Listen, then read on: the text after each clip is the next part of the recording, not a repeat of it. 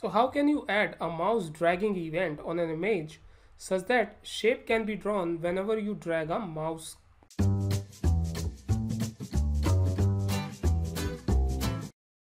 Folks, Nitin here, and this is the AI University channel. In this video, I'm going to show you how can you draw a rectangle or a square when you drag a mouse in a particular direction on the image. You will see a rectangular shape getting drawn on an image gradually as you drag a mouse. When you release the mouse, you will see a rectangle or square freezed then and there. So watch this video till the end. If you are new here, then consider subscribing to this channel, or if you have already subscribed, then click on the bell icon to receive the notifications about hottest technologies of 21st century. Please show your love and support by liking, sharing and subscribing to this video, as I will feel highly motivated. Also, we now have the AI University app and the website which is in beta mode right now. You can download the code related Jupyter notebooks by enrolling to this course right here on the AI University website. You can access the related quizzes and certificate of course completion like this from the AI University once I upload all the videos and once you complete all the tutorials including final quiz. So let's get started. So here you can see my Jupyter notebook. You can see that first we are importing our familiar CV2 and NumPy modules. Most of the code I have already explained in the previous video, so you can watch that video if in case you have jumped directly on this video. Link is given in the I button above. In the next line, we are defining couple of variables. So first one is draw, which is or whose value is set as false. The value of this variable will become true if in case the mouse is pressed down or the mouse button is pressed down. The value will stay true till the time we are drawing the image. As soon as we stop pressing the mouse button, or in other words the mouse button is up, the variable value will become false again, and which means we are not drawing anymore. Then in the next line we have ix and iy variables whose values are being kept as -1 and -1 respectively. These are the coordinates of the mouse whom we are going to track as well. Okay. In the next line we are creating a function called as a rectangle underscore shape to draw the rectangle, just like we did in the previous video where we were drawing circles, right? So this function is taking several arguments. There is a parameter called as event that determines whether we are doing a right click on the mouse or the left click on the mouse, right? This one. Then we have x and y coordinates of the mouse position represented by x and y values. Flagwell is the parameter for highlighting some warnings, and par is a parameter for any additional task. And at the time of setting the callback function, these values are taken as the default values from the function or the set mouse callback function.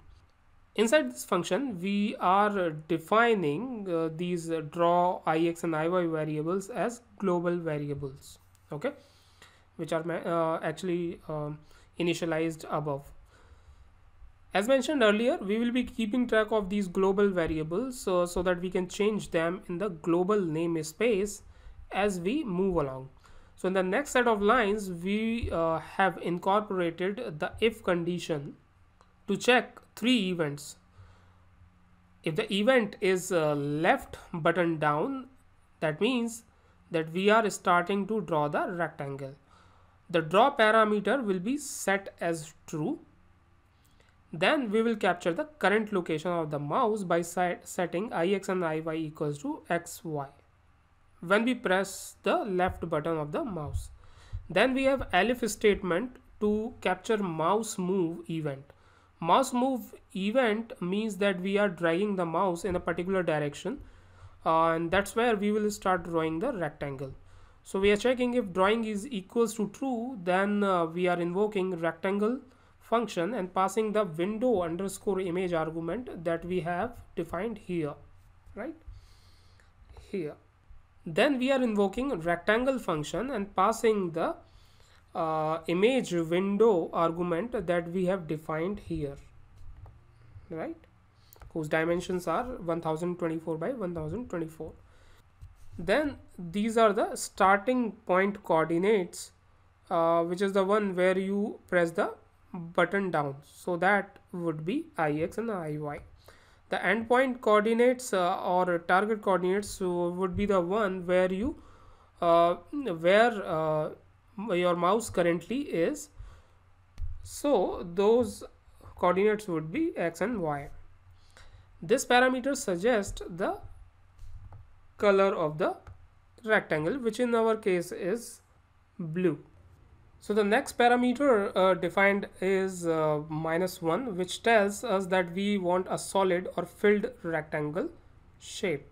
Next, we are turning off the drawing of the rectangle when we are releasing the mouse or the left mouse button, and that we are doing under this particular elif event or the elif statement.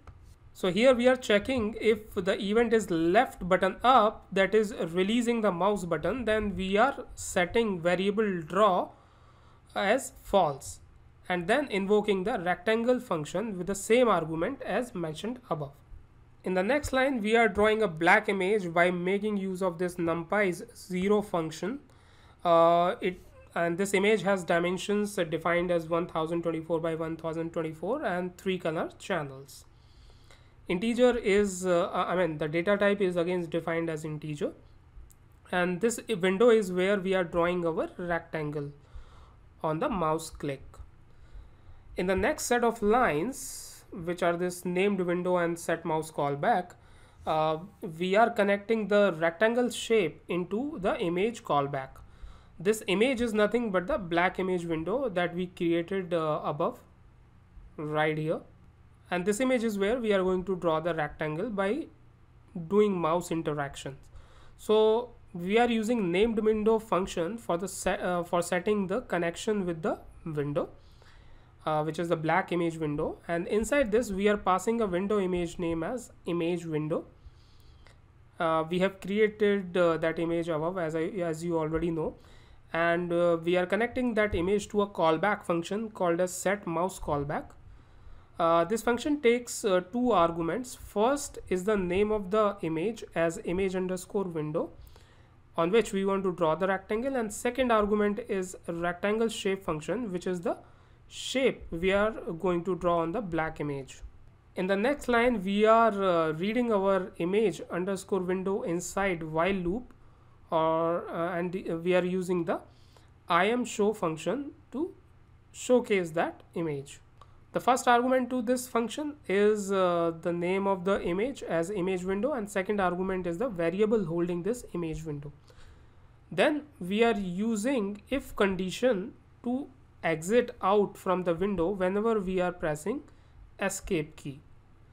So let me run this cell now. You can see that black image window of dimension 1024 by 1024 has been created. Now on the top left corner, just press the left mouse button down and drag it towards the lower right corner. So you can see that a rectangle is being created. So whenever I'm clicking on this left mouse button and dragging it down, I can see this rectangle, and now when I release this mouse button and move away my mouse, I could see the rectangle drawn here. Please ensure that you are moving the mouse from top left to bottom down. Otherwise, if you move it in any other direction, then you will get some weird shape drawn. So let me show you. So you can see that some weird shapes are getting drawn now, right? Now if you press the escape key, this image window will be closed. So folks, this is it for this video. In the next upcoming video, I will cover another important topic of the computer vision using OpenCV series. So here is today's question. What does variable ix and iy signify in the code we have written? Please post your answers, comments in the comment section given below. so that I can get a chance to incorporate your feedback. You can also post your technical questions in the comment section and I will try to answer the same. If you're watching this video and you're not already a subscriber to our channel, consider clicking that little subscribe button. In case you have already subscribed, then click on the bell icon to receive the notifications whenever I will release a new video. So thanks for hanging out with me guys. I will be covering next topic in the upcoming video, so keep on watching. Thank you.